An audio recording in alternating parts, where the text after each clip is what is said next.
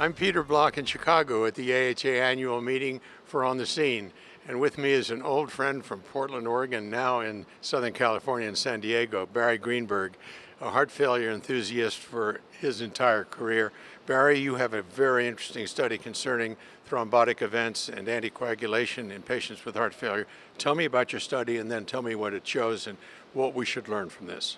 So the study that I presented was an analysis of the COMMANDER-HF trial, which looked at the effects of low-dose rivaroxaban in patients with chronic heart failure and recent worsening.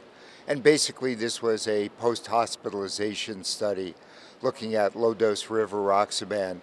The initial trial, which was driven in large part by mortality, did not show a significant effect of rivaroxaban. However, in this analysis, we looked at thrombotic events specifically, and what we showed was that there was a 17% risk reduction in a composite of MI, stroke, sudden death, and pulmonary embolus or deep venous thrombosis.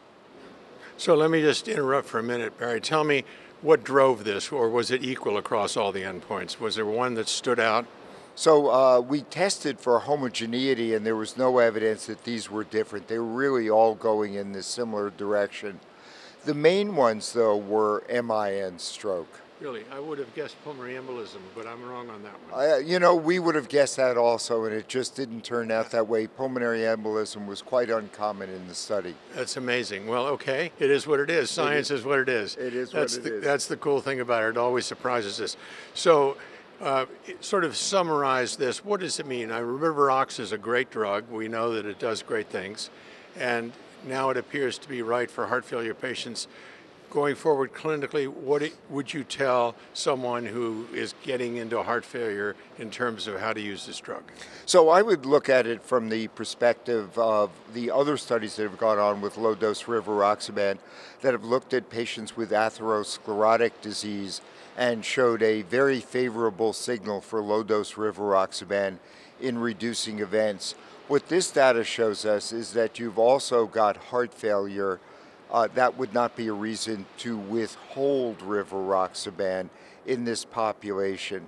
I think there need to be additional studies looking at whether or not this is actually a favorable drug for using in patients with heart failure alone. So it's premature to say everybody who develops heart failure should be on rivaroxaban. I wish we could say that, but I think it's going to require more study.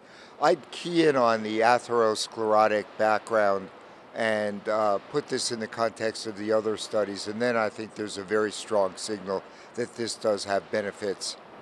All right, so Barry, as always, is honest and pragmatic. I appreciate your coming. Rivaroxaban certainly is something we should keep our eye on. Absolutely. Thank you.